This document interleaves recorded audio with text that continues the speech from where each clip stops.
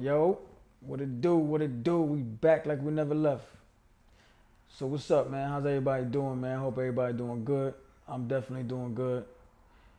Um, I just want to say thank you to everybody, like always, my subscribers, new ones, old ones, day ones. I see all y'all, man.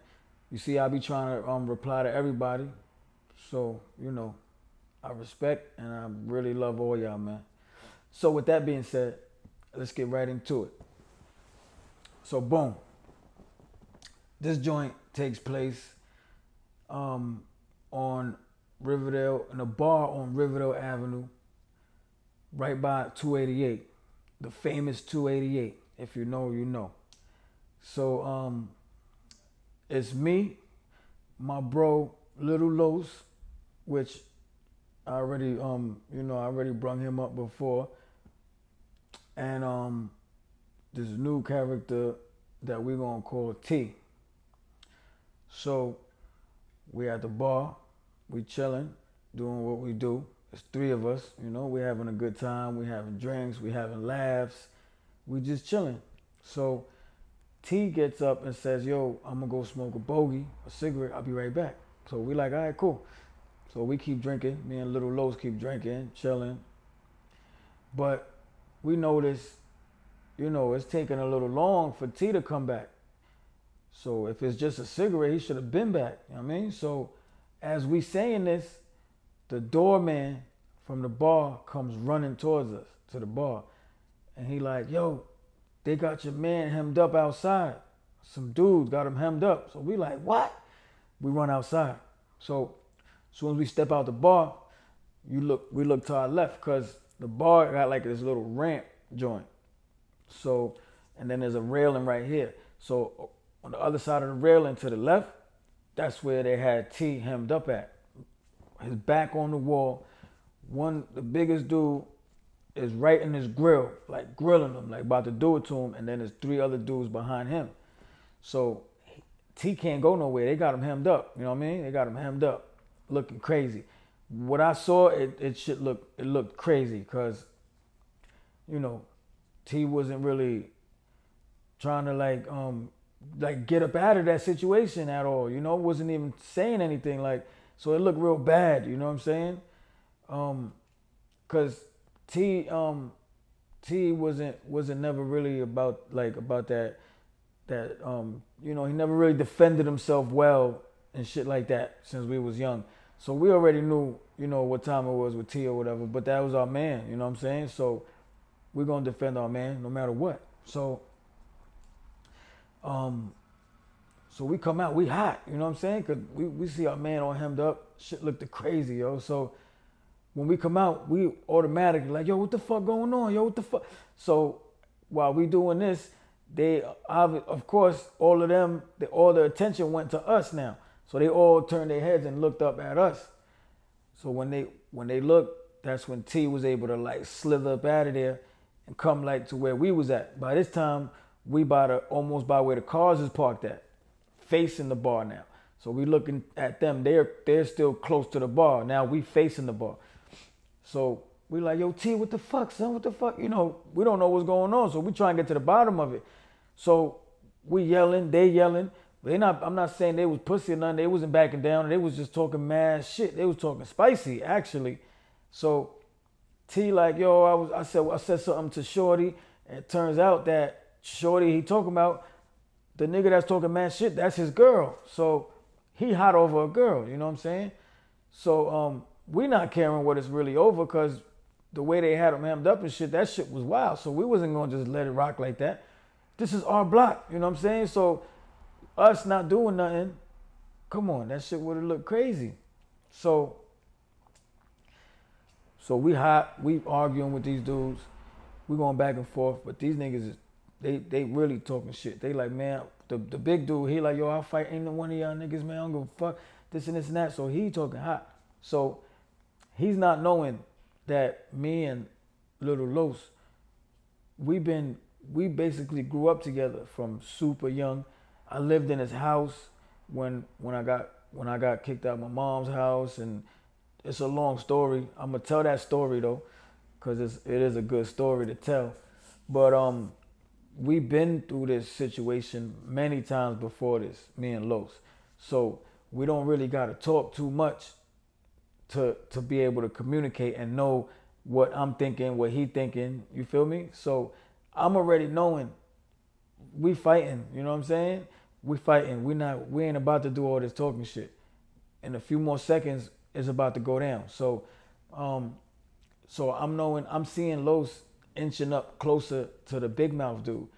So I know that's the dude that Los is gonna hit first. You know what I'm saying? So I get my eye on one dude. It's a short type chubby dude. So I'm like, fuck it, I guess I'm gonna hit this nigga. You know what I'm saying? Cause it's going quick. What I'm telling y'all, of course, it's happening all quick. But you know, when you're telling the story, you gotta stretch it out. So, so once we just trying to get close enough to where we could reach out and touch somebody. You know what I'm saying? Reach out and shake somebody's hand. You know, close enough to do that. So, so we there. You know what I'm saying? We close enough. We there. So Los looks at me. He give me that little, you know, like it's about to go down. So I'm already knowing. All right. So I'm ready. So sure enough, he give me the look. I already know once that look happens, it's like a 3-second countdown, and we swinging on everything. So, so the look happens, you know, real quick. I'm counting 3, 2, 1. We start swinging, right? So Los catch the dude, drops him. The dude is cold. He out cold. The big dude. He knocks him out cold. So I catch the short chubby dude. I back him into the fence because the bar's right here. Right next door is a store, but the gates was up. It's mad late. It's like probably 1 in the morning, some shit like that, 12, 1 o'clock. So when I catch him, he backs into the gate. Bang! So I just follow up. Ming, ming. So I'm catching him. He just like blocking and shit. He ain't really trying to fight. So I'm just going crazy on this dude. Los is fighting the other 2 dudes. I see Los going nuts, but you know, Los is a fighter. You know what I'm saying? So Los is wilding out on the other 2 dudes. The other dude is on the floor. His girl is attending to him. I'm seeing all this while I'm scrapping. So, cause the dude ain't really trying to fight back. The dude is just trying to, you know, get up out of there. So I'm just catching him. Ming. I see the dude, the nigga I'm hitting, he just trying to get away. I got him backed up to the fence. He just trying to find a way to, you know what I mean? He like this, and he just trying to get away. So as he trying to get away, I'm catching him. Ming. So he keep backing up to the joint. So eventually, he duck under and start running. So he starts running towards Riverdale and Ludlow by St. Peter's Church. So I take off behind him. Los is still scrapping. I'm not really, at this point, not really knowing what Los is doing because I'm focused on this dude now, but I'm on his heels. Instead of grabbing him, I can't really grab the nigga. I just kick his foot. As he's running, I kick his foot. So he go flying. He halfway under a SUV and halfway out. All you can see really is like his feet. You know what I'm saying? So not his feet, but like from here down, you know what I'm saying? And the other part is like under a tire. So I'm stomping on this dude and shit. So as I'm doing this, and you know, the dude is like, yo, chill, yo, you know, he on the floor. Next thing you know, I just feel like a mang, my ear just start ringing like beep, and I feel like a sting. So the shit catch me. I'm like, oh shit. So I turn around, and it's the nigga that Los knocked out. He must have fucking shook it off, and he got his shit back. So when I turn around, he got a belt in his hand, just swinging. So obviously he caught me with the belt buckle on the side of my shit. That shit was hurting, but at the time, I'm not giving a fuck. But I know he caught me nice. I'm like, damn, I gotta be bleeding. But, you know, at the time, what the fuck you gonna do? So he keeps swinging his belt. He keep catching me with the belt, but I'm trying to, like, you know what I mean? I'm like, oh, so he catching me in my arms and shit. Caught me in the head a couple times. He just wailing with this shit. So the dude ends up getting up off the floor. He start running. So he running down Nose Street. As he running, I don't see this happen, but the bouncer passes my man Los a knife, right? So that was the worst thing he could have done because Los was always like a knife happy person, you know what I'm saying? So he passed him the knife. Los come running towards me. He coming, cause Los see this nigga hit me with this belt, you know what I mean? So I'm sure he like, yo, I gotta go get my little brother. So he come running from the bar to the corner where I'm at. And he just catches the dude. Bang. I'm thinking he snuffed him, right? But he didn't snuff him. He stabs the nigga in his face. Cause he caught him right in his face. Bang. Caught him like right here. So I don't even notice that he stabbed him. I'm thinking he snuffed him. So I'm like, yes, you know what I'm saying? But then a few seconds later, you see the nigga just gushing. So he grabbing his shit, like, oh shit. So once he stabbed him, I see the blood. I look at Los, I look at his hand, I see the knife. So I'm like, oh shit, you know what I'm saying? This shit just got crazy. So they take off. We fake chasing them, you know what I'm saying? But we stopped by like St. Peter's. They kept going towards Noe Street. They get to Noe Street, they turn around, they popping shit like they gonna come back, but at this point, they just stunting, you know what I'm saying? They don't want no more. So we like, whatever, we go this way. So they end up, they still by Noe Street talking mad shit, but they're not coming where we at. So so then I noticed T pops up. T says he was scrapping and shit, and he did this and this, that, but I didn't see none of it. I don't know if he did or he didn't, but I didn't see it. You know what I'm saying?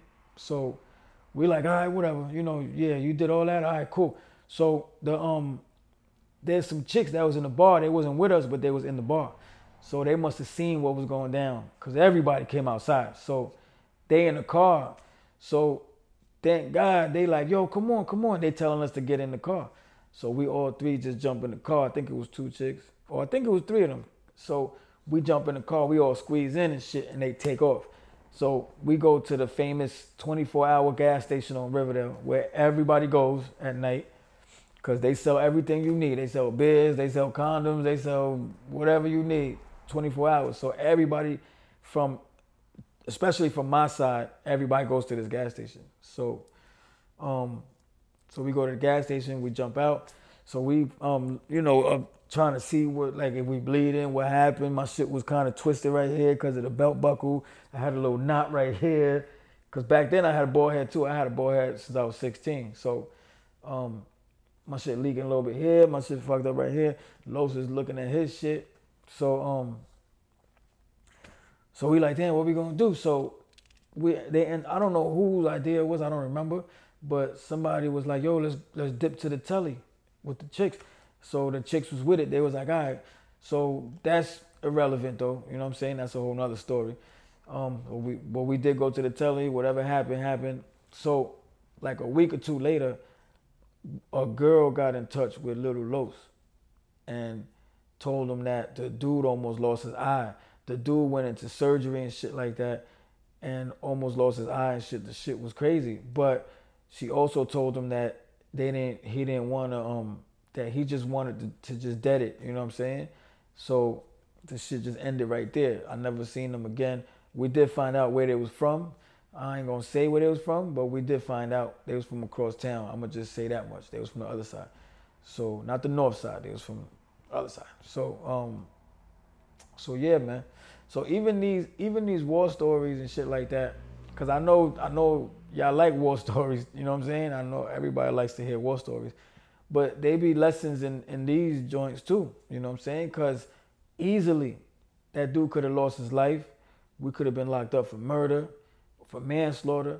We could have lost our lives. A lot of shit could have happened that night, you know, for nothing, you know what I'm saying? So that's why I like, even the war stories I like to tell, because there's a lesson in all of them, you know what I'm saying? But yeah, man, to the next one, man. Stay tuned. Stay liking, subscribing, commenting. I see everybody likes to comment. That's dope. That's super dope. Keep commenting. I'm going to keep responding. And we here, man. Till the next one. I love y'all. 1.